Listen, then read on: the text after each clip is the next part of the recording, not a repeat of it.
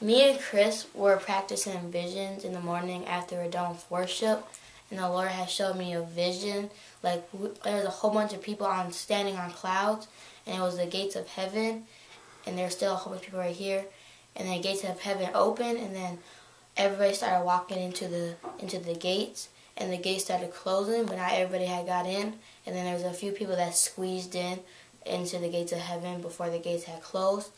And then everybody was trying to get into the gates, but the gates wouldn't open. Like they were reaching their hands through the bars trying to get into the gates. And then while they were standing on the cloud, the people that were outside the gate, the cloud had just shifted down, and the cloud had turned like all fire and red, and then everybody slid down to hell.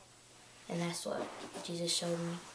That's awesome. What did he tell you? He said, "Don't." What did he? He said, "Don't be the person that has to squeeze in at the beginning. I mean, at the end when the gates are closing, but be the people in the front that when the gates open, you'll be the first people in." All right. Amen. Amen.